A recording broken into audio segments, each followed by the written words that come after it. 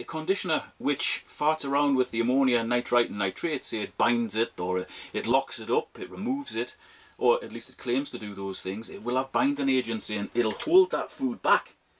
And it might say it releases it after 24 or 48 hours in a different form. That just simply isn't the case. It locks it away.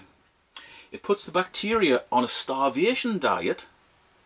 So the population of bacteria might be, I don't know, 20, 40, 60, 80% down on what it should be if all that food was available for it. Therefore, you never get a full cycle. You've always got high nitrate because there's nothing there processing it, you know. It's a difficult thing to explain because so many people have their favourite conditioners, and one of the ones that's a main culprit is probably one of the most popular ones in the world, unfortunately. I call it a Trojan horse treatment because it looks nice, it promises all sorts, and you wheel it in and it causes problems. So you end up using 2 or 3 different treatments to treat the side effects of that first treatment. It's a very I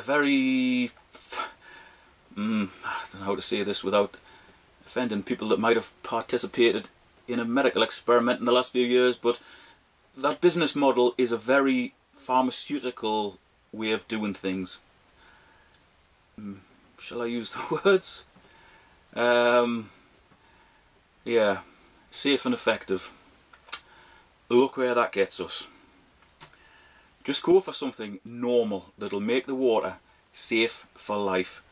Something that promises too much generally does have side effects which will need to be treated with another treatment.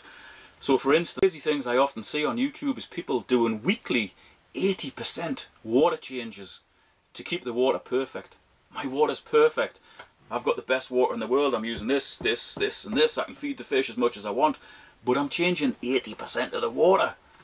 If you've got to do that to keep the water good and keep the fish alive, then the filter is not working properly. If the filter was working properly, you would get away with doing as much of a water change as it would take to go in with a gravel cleaner and just quickly hoover up, which might be 10%, 15% a week, and your water would still be perfect. So massive water changes, weekly or even bi-weekly, like twice a week, indicates the filter is not working.